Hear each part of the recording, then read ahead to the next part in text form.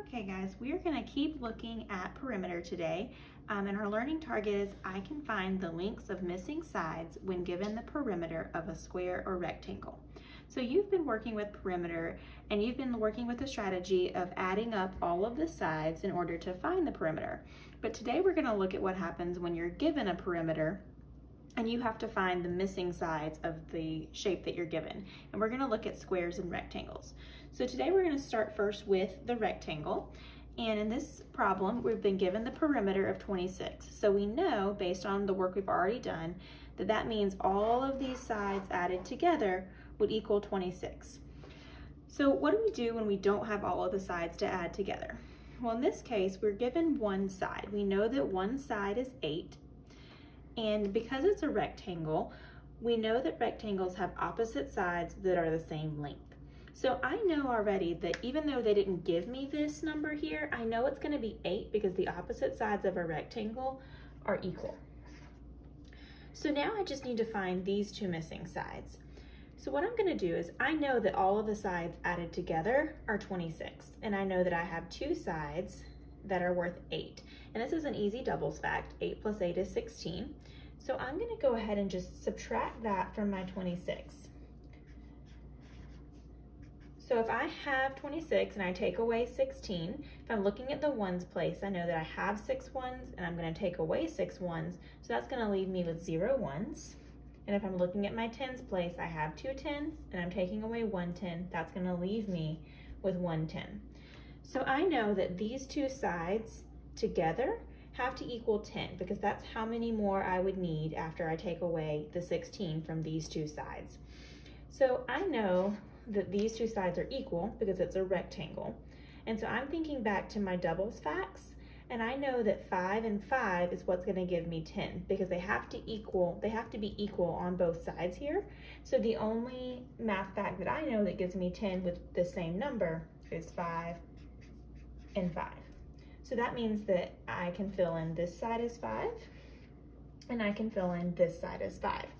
So when I look at my rectangle, I'm going to have 8 and 8 because we were given the 8 and we know they're opposites, and then 5 and 5 because those are going to be the same because it's a rectangle. Okay, so in this problem, we basically just looked at what we had and subtracted it from the perimeter in order to figure out how to divide up our difference here to get two equal sides. Okay, so let's look at what we do when the shape that we're given is a square. Now in this problem, we didn't get any sides. They didn't give us any of the sides to this square, but they did give us the perimeter of 20. So if I think back to what I know about a square, I know that all of the sides of my square are equal. So whatever this length is, it's going to be the same for the 3 other sides. And I don't know what that length is to start with. That's what I'm trying to figure out. So I know that if I add this side and this side and this side and this side, I'm going to get 20. So because I don't know the side, I'm going to put S, which is a variable. I'm going to put S because I don't know the length of the side, but I do know that all the sides are the same and that there's 4 of them. So if I have S plus S plus S plus S, I should get 20. Okay, and remember S is standing for the length of this side that we don't know. So the best way to do this problem is really just to guess and check. So I know that my number here is 20, which is a pretty small number. So I'm going to go ahead and guess that maybe the sides are 3. And so if I'm thinking that the sides are 3, I'm going to fill 3 in for S here. And I'm going to do 3 plus 3 plus 3 plus 3. Okay, and then I know that 3 plus 3 is 6, 3 plus 3 is 6, and when I add those together, I get 12. Okay, well 12 is not 20, so those are not equal, which means 3 can't be the length of my sides. And 12 is still about 8 away from 20, so I'm not going to do 4 because I'm thinking that might not be big enough. I'm going to go ahead and try 5. And so I'm going to do the same thing because this one didn't work. I'm going to try 5 plus 5 plus 5 plus 5 and see what I get.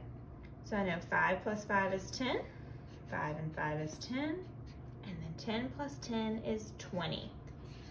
So this matches the perimeter that we're given, so this one would work, okay? And just to kind of show you that this is the only set of numbers that would work, I'm just gonna try 6 plus 6 plus 6 plus 6, just so you can kind of see what happens.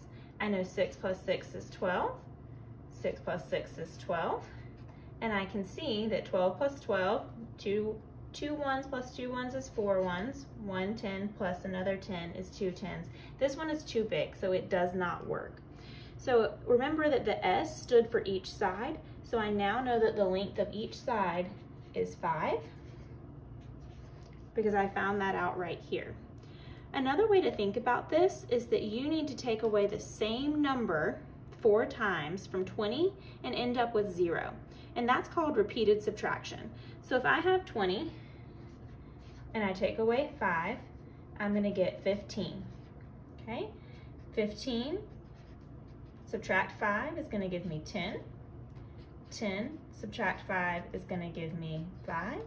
And then 5 minus 5 is gonna give me 0, which is what I want if I've created 4 equal sides. So that's just kind of a connection to repeated subtraction, and just showing you that if we are taking this number and making 4 equal sides with 5, it is going to give us 20. Okay, so remember, we looked at finding the length of missing sides when given the perimeter of a square or a rectangle.